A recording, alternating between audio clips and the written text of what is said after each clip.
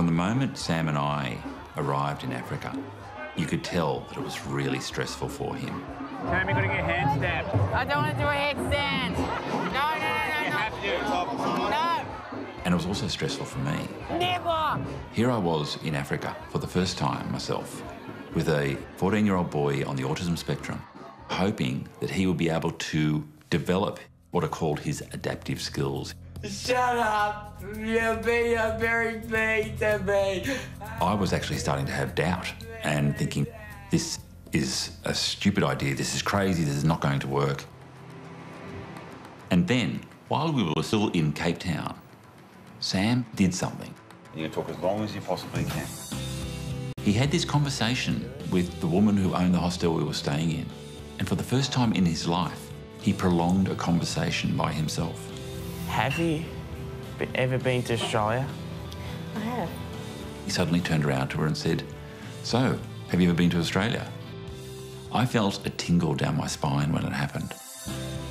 And I realised that the only reason he did it was we were providing him so much more opportunity to do so. I suddenly thought, maybe we're onto something. Maybe this stuff can work. But you wouldn't believe the amount of drama, personal anguish and soul searching it took for us to get here.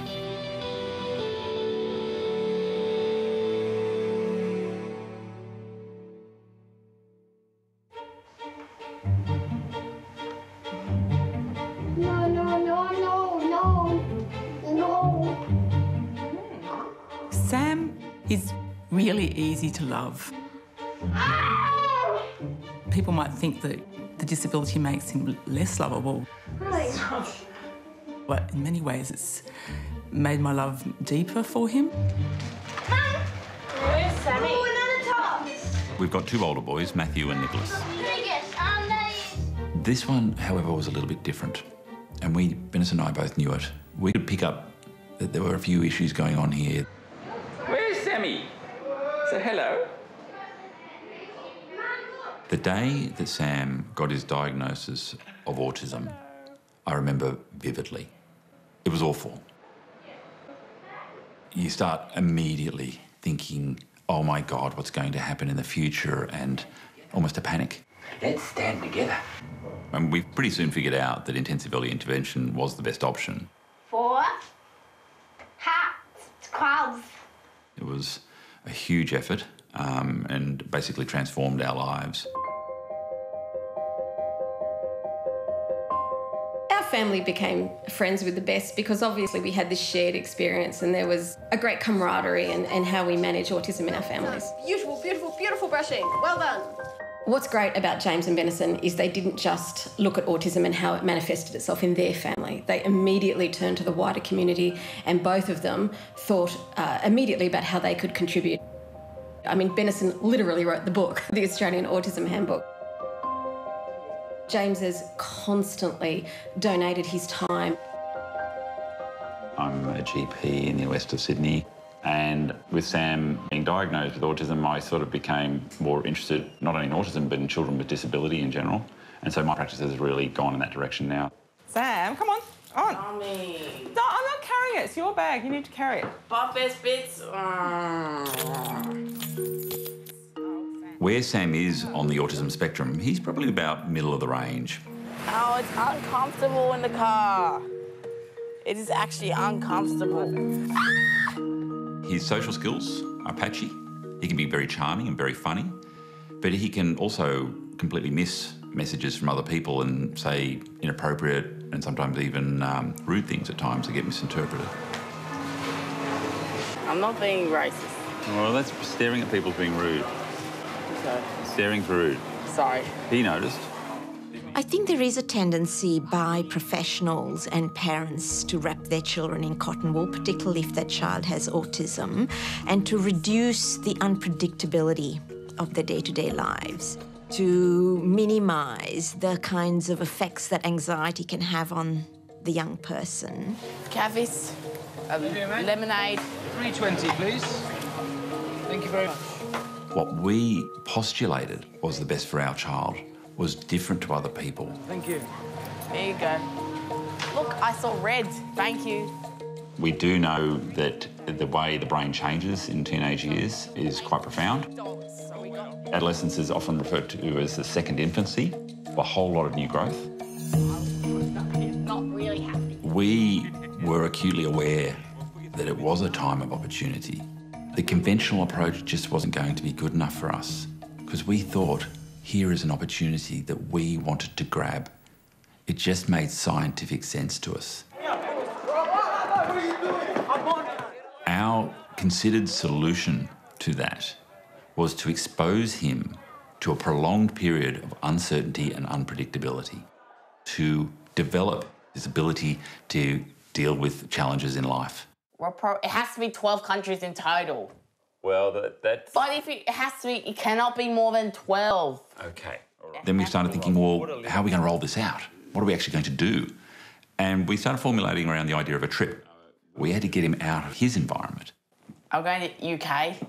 Nope. Yes, we are. No, we're not. Can I show you where we're going? So in the end, we decided on Africa. Are we going to Africa for a whole year? We're going for 6 months to Africa. It provided bucket loads of uncertainty and unpredictability. And Sam had a little bit of an obsession at the time about African animals, so that was the clincher. David, Nice good to meet you. Good to meet you. Thanks for coming down. Yeah, pleasure. This way of thinking, this different way of thinking, really does go against the wisdom in the field. And what James and Benison are doing is basically throwing out that rule book. So when are you going to Africa? One of the very first things that came into our mind was, well, this is unusual. It's an intervention of sorts. And being both of scientific background, we thought we want to document it and we want to record it. What we're planning is Sam and I are going to be backpacking, basically, around Africa, starting in Cape Town. My job is to track the progress as they go through this trip. I'm really glad you're interested in it. Nothing like this has been done before, as far as I'm aware. Usually what we do is we take a research environment and we try and replicate the real world. What we're doing here is we're taking the real world and we're attempting to wrap research around it. So this is the emergency letter that we've written this morning with some anxiety for Sam. This is what he gives someone else if he gets separated. The reaction generally when we started telling people was astounding. It was like, what are you doing? He will not be able to manage on his own. What about all the dangers? You know, how can you do this? It's crazy. Are you nuts was what I said. Yeah, I was really mean about it. Because this was the opposite of James, you know, Mr. Sensible, Mr. Doctor, Mr. Always follow the science, and all of a sudden he's telling me this harebrained scheme to take his son through Africa. I tried to be supportive, but mostly I just laughed. Do you have any particular shirts that you want to put Yes. in place? Which one? This trip to Africa is a great idea and I support it, but it comes at a cost. And that's the house. I've had to sell the house and I really didn't want to do that at all. I'm a bit nervous about going in aeroplanes. Are you? I'm worried that I might get hurt. I want to go by submarine. However, the whole Africa trip almost didn't happen. You know that airplanes are really, really safe. A week or two before Sam and I were due to depart for Africa, there was a knock on the door while I was home, and I was accused of and charged with sexual assault, and our whole world came crashing down. I had to surrender my passport to the police. I felt shock, anger, some resentment,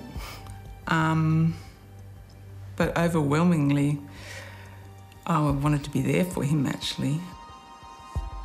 The person involved was not a patient, but I'm unable to say much more because of a non-publication order that came out of the courts. I was determined to defend my innocence, and I was also determined to make sure that Sam's trip to Africa still happened. But I might die. You're not going to die. Not on my watch, mister. I was completely shocked about the news because it didn't gel with the James best that I know. But James was completely determined to do this with Sam and nothing was going to stop him. I don't know how he did it under that amount of pressure, but he was determined to do so. Come on, Sam. In order to get bail, Benison and I had to put a large sum of money up for surety, and Benison had to hand over her passport. Just over 2 months later, Sam and I finally hit the road. Yeah. It's not happy. Just a bit sad about not seeing you for a while. Bye. I'm really, really going to miss. Our initial plan was to make the trip at least 6 months because we feel we needed that length of time to really make a significant difference. How will I know whether it works or not? I won't know for sure. I know it's the right thing at this point to give it a whirl.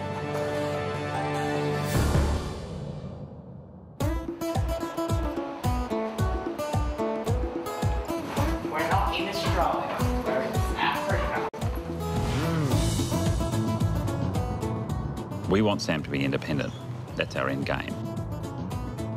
He can play the piano and he can read music and he can reprogram computers and he picks up maths like that. But he can't go to the shop and buy something by himself. He can't have a normal, long conversation with a friend. What are you interested in, Sam? What things are you interested in? Come on, tell Jade. Nothing. These are the sort of life skills that we want him to be able to do. And this is our opportunity to teach him those skills. What are you doing? No, no, no. Weeding grass. Sam, that's not good form. It's outside someone's bedroom. That's not nice. I'm fed up of hearing scientists say that we don't know anything about adolescents with autism and then not doing anything about it. Yes. Now where are you going? James and Benison, they're doing something about it.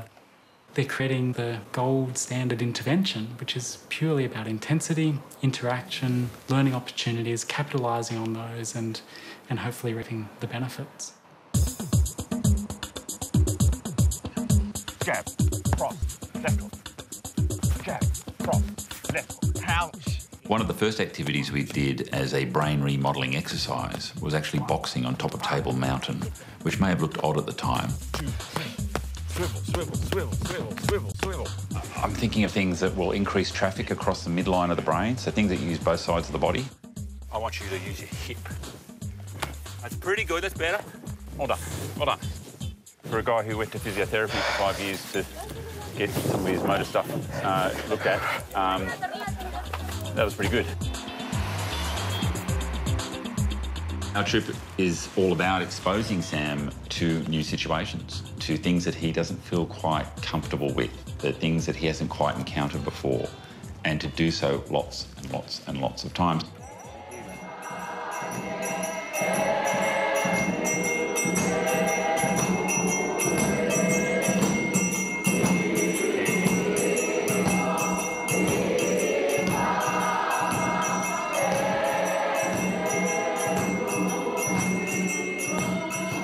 This is hard, what we're doing. This is very, very hard. This is horrible. And the person who does it hardest is Sam. Well, I think Sam's had enough, so I won't push him any further. But, I still think he got something, a lot out of it, really. He saw some aspect of the culture that he would never normally be exposed to.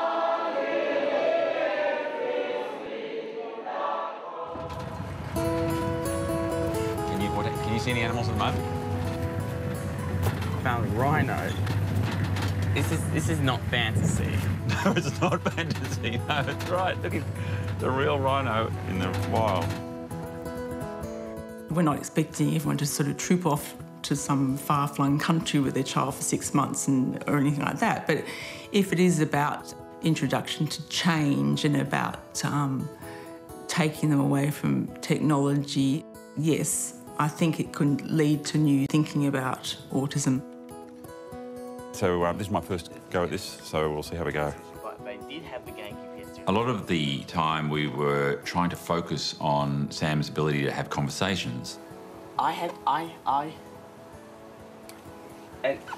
live in Summer Hill. We encouraged him to have conversations with me, conversations with strangers, ordering a meal. OK, so you go and order. Beef and cheeseburger with chips. His ability to have what's referred to as a prolonged reciprocal conversation, he really couldn't do that. Hi, Sam. Sam, over to you. My name's Sam. Hi, Sam. What time were you up this morning, do you know? I don't want to wear long sleeves in Africa. Oh, that's a change of topic. This is for Sam. Wow. What I'm finding is wherever I go, as soon as people realise that Sam's special needs, that they come to help. And it's really heartwarming. You're great, Dad. To do this, I take my hat off to you. Oh, thank you. Not many dads can do what you're doing. I'm actually finding it harder than I thought I would. And also, I'm missing home. I'm missing Benison a lot. James certainly, while he was in Africa, was worried about these allegations against him, these charges against him, and how he would deal with them when he got back. And if I am found guilty, I will go to jail, and I will go to jail for 2 years. And I may not be able to ever practice as a doctor again. We will be financially ruined if I'm found guilty. But I do think it was almost life-saving him going to Africa because it gave him a purpose and something else to focus on. So we're halfway through our trip, and there certainly have been moments where I thought I've bitten off more than I can chew. Africa is delivering in spades in unpredictability and chaos and uncertainty. Had an absolutely fantastic day, really good, amazing. And considering this is a boy who took 10 minutes to convince him to actually go into the water in Lake Malawi, that was phenomenal. He jumped in the water several times by himself, like spontaneously.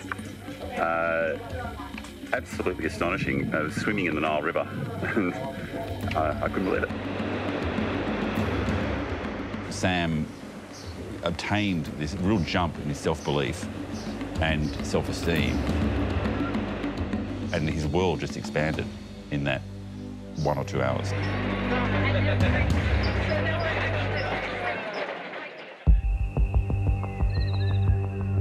You say I see all these bites. That might mean you've got malaria. So No. Sam got really sick in Uganda, and I was really worried it was malaria. No. This is footage I really didn't want to shoot. It's midnight. Sam's deteriorated.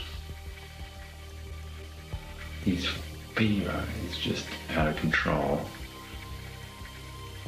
I'm really, really worried. How are you feeling, Sam? Really, how are you feeling? Feel okay? There are risks involved in doing this, and there are still risks to come. What are the worst things that can happen? The number one worst thing was we both die. Sam's had a rough couple of days. It looks like the crisis has passed. His fever has finally settled. And so we can now get back to doing what we were doing before, I suppose. Hello. Hello. How are you? I'm good. Yeah? My name is Eduardo. I'm from Brazil. I'm from Sydney, Australia. So we've given James a program of activities to do in Africa. I'm 34 now. So he's been sending back videos regularly so we can monitor Sam's progress. We're really interested in his conversation skills. Have you watched any Harry Potter? I didn't expect us to see the conversations going as well as they are, to be honest. And we have seen a 192-year-old tortoise.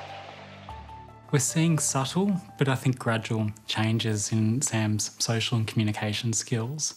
We're seeing him maintain conversations for longer.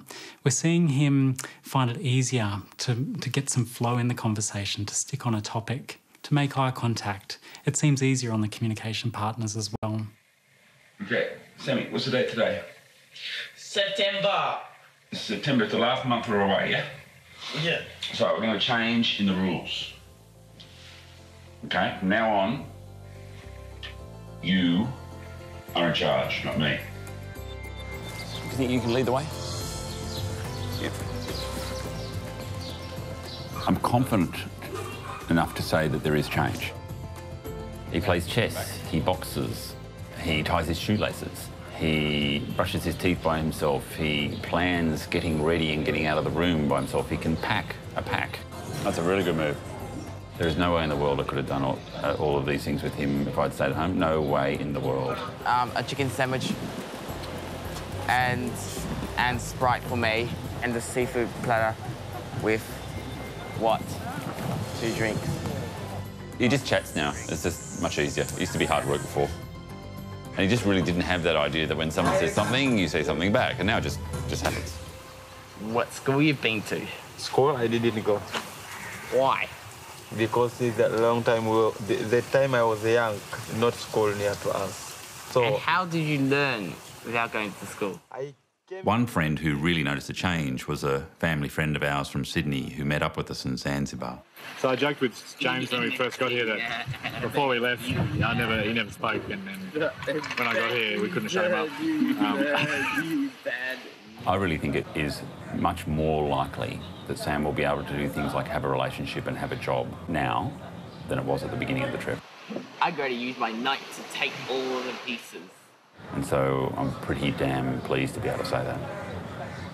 Do you think you might be a bit different? Yeah. In what way? With hair. What else? Height. Apart from your physical appearance, do you think you've changed as a person? From a boy to a person? Yeah. All right. I'm very proud of him, I must say. Never stops trying, and he never stops smiling as he's trying. He's a real trooper. He's an incredibly brave young boy. What's that? As a person. What's that? I'll go throw you then. No, you're not. Handing the reins over to James, I really think it helped their relationship a great deal. It made James the primary carer, the primary therapist, and so naturally that meant that they grew closer as a result of that, and I think that's a bond that will never be broken now. Go. 1, 2, 3, 4, 5, 6, 7, 8, 9, 10, 11, 12. It's been a wonderful and life-changing experience to do this with Sam. Good. 1 more 20. I feel quite elated, especially when he does something special and out of the blue. You just feel like punching the air. Is that powerful? Yeah. Yeah, he's good. Ow. Ow. For me, it was just a beautiful love story. Following this project and watching James, it's a love story between a father and a son. It's James's attempt to do absolutely everything he can to make sure Sam has his best outcome, reaches his greatest potential. So, first of all, we're going to have a greeting. Can you give me an example of a greeting? Hi, how are you? I thought it would be a good idea to work on Sam's skills to be able to deliver a speech to his class when he returned to school. I have enjoyed Africa a bit. The good things about Africa are the animals such as rhinos, cheetahs, lions, and we met lots of people, we met lots of tourists and locals. Overall, I have learnt a lot. Thank you. Excellent. Well done. Very good. Today's D-Day. Departure day. I'm definitely ready to go home. I'm looking forward to my bed and my shower, my wife. Not necessarily in that order. Okay, let's go. I'm emotionally quite exhausted. I'm certainly quite nostalgic, a little bit sad. As I was returning home, the charges I was facing added to the complexity of feelings I had.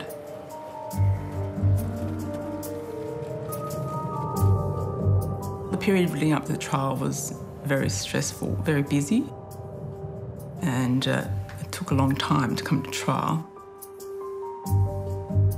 Eventually it came to a trial lasting some days. It's September last year, and a jury were able to reach a verdict in about 30 minutes or less, and I was acquitted, which was a great relief to us all. I was able to go back to work without restrictions. It was just this huge weight being lifted from us. This had been hanging over our heads for 20 months, and suddenly it was gone. There's a huge risk here when you put your family's story out into the Australian media. You leave yourself open to other interpretations of your character. Many people have told him to be wary of it. I'm one of them that is concerned for him, concerned that this court case will overshadow the greater autism story that's there to be told. But James was persistent. There was no way he's going to stop. I took all of those videos of you talking with Dad. I think this, this study, this journey could shake up the field of autism. This questionnaire looked at how many things you're doing. What we see is a far more relaxed, comfortable kid. We see the conversations flowing much more smoothly. Encourage frequently, that's a common theme always. We've got some data to show that Sam is going, say, from 20% on particular skills to 50%. To me, it feels like there was quite a meaningful change in the language. I think this journey has the potential to change the way that we look at supporting teenagers in the field of autism because of this idea of taking risks, pushing boundaries and having very high expectations. In my view, I think it is groundbreaking because it's a really amazing example of where a family's taken a huge chance and it seems to have paid off for them.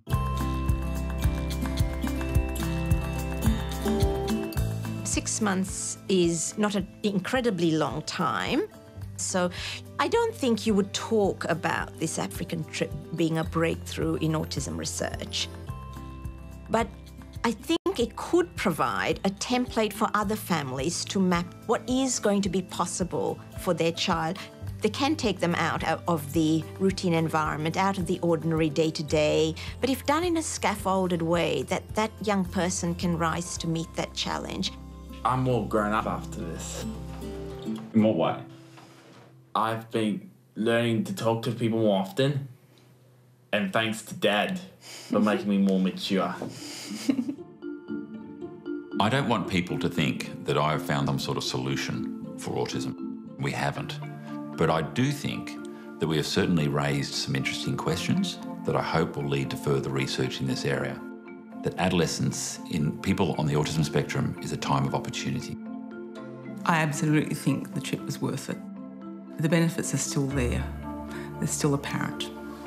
And this is me. When me and Dad, we went to Robben Island and visited Saul and visited Nelson Mandela's prison cell, and he spent there for 18 years. Sam finally got to deliver his speech to his class. Then we went to a school in Zambia, and there was no electricity and no computers. And I taught the teachers how to use Word on Dad's computer. And then, at last, we went back to the Sydney airport, and the trip was over.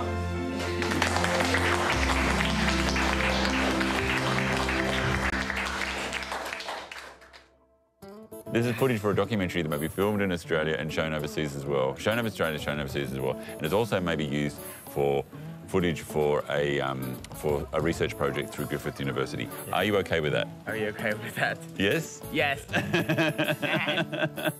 and get a game over. So I wish I was funny as you. But you're not. Make a scared laugh. Mosquito laugh. Where you go? Oh. That makes a mosquito. What's that? I'm going to eat the mosquito. I'm going to pretend to be a frog. Be Uncle Vernon. I'll be a frog. Be